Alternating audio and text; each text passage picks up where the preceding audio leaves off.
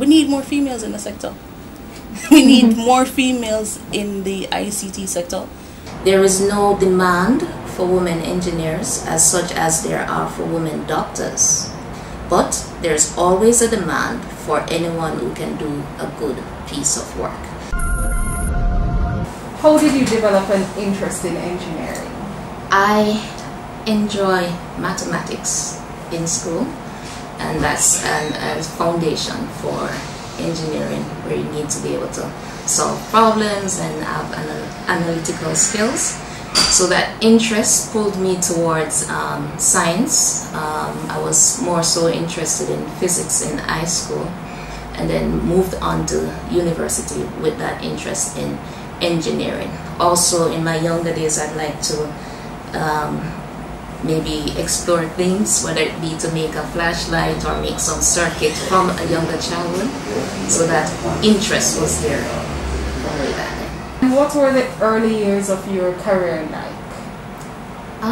Career-wise, I started out, I guess, more so in interest in money when I left high school, because I wasn't granted a student loan at my first application.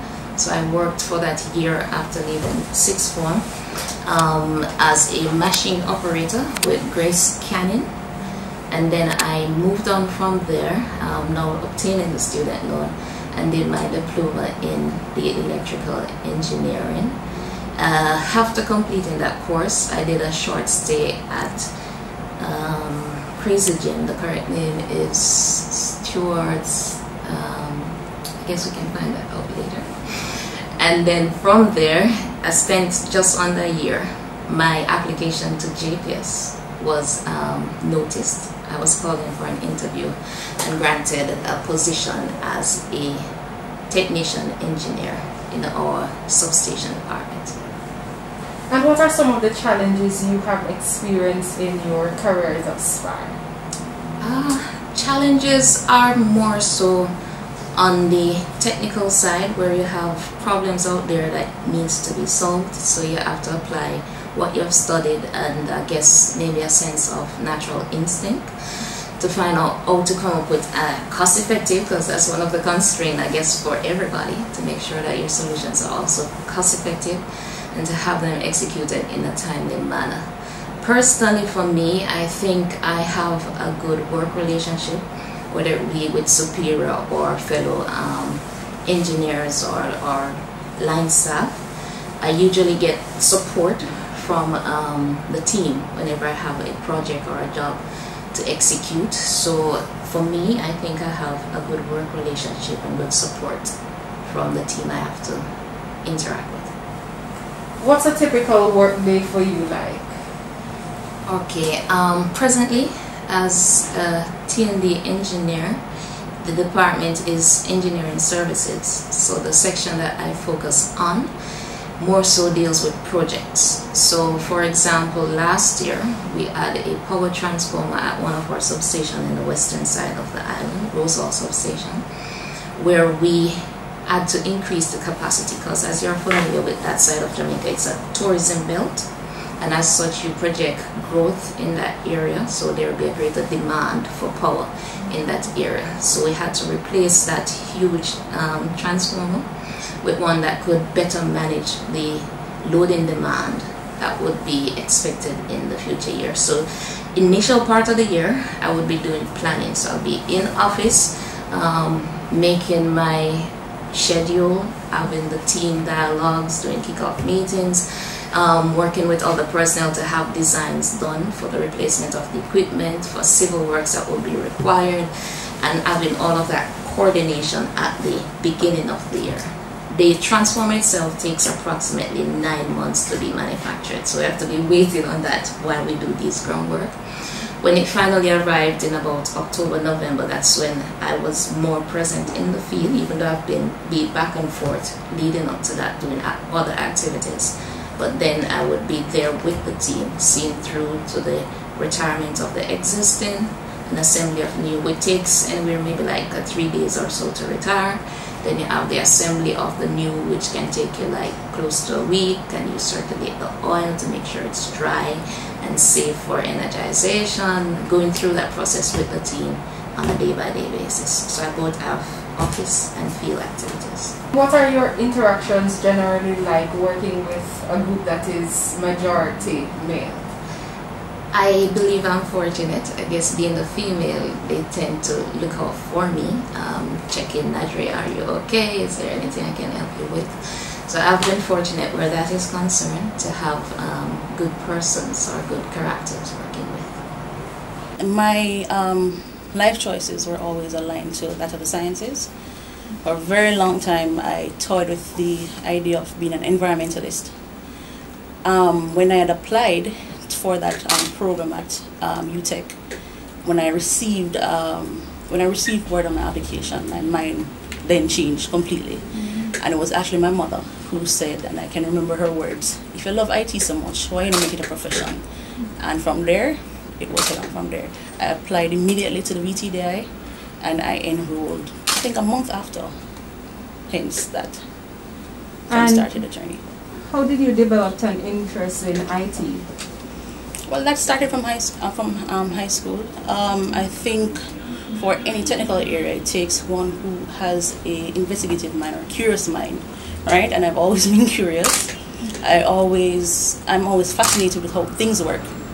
And so from high school, IT was something that was quote unquote easy for me. And I would spend hours at a time being on the computer, trying. I remember one time I got into resolving my own computer issues, PC repairs and stuff like that. And so that kind of propelled me to go further into IT. And what were some of the challenges you faced pursuing studies in IT? Depriving myself of sleep. So with IT comes, there is a lot of sacrifices they have to make. Mainly losing sleep, weekends, family time, especially programming. You have times where I don't have a 9 to 5, and right now on the session I have my manager with me, who is actually on vacation, and we're working on resolving an issue.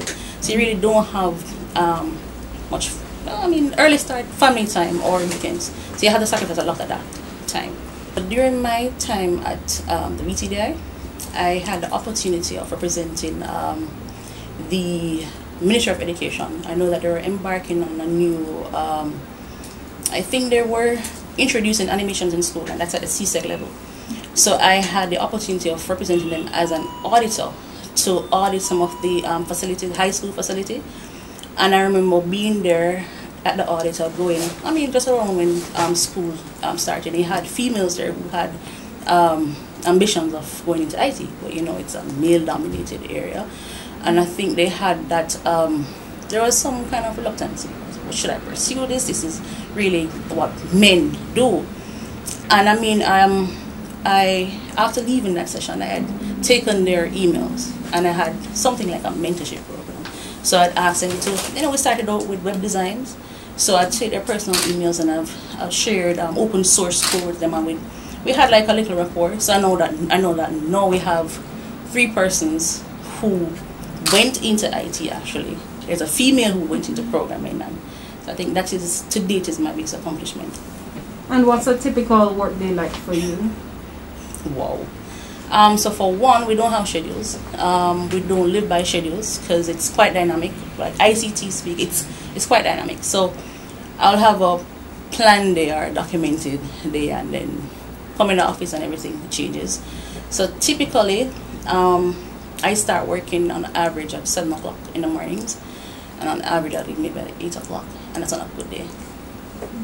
I've had times when I've left the office like 2 minutes after 2 to come back to office the following like 7 o'clock in the morning. So we've had that kind of experience. And non-stop phone calls. But it's rewarding. I do go for female pursuing whatever it is that their heart's desire is.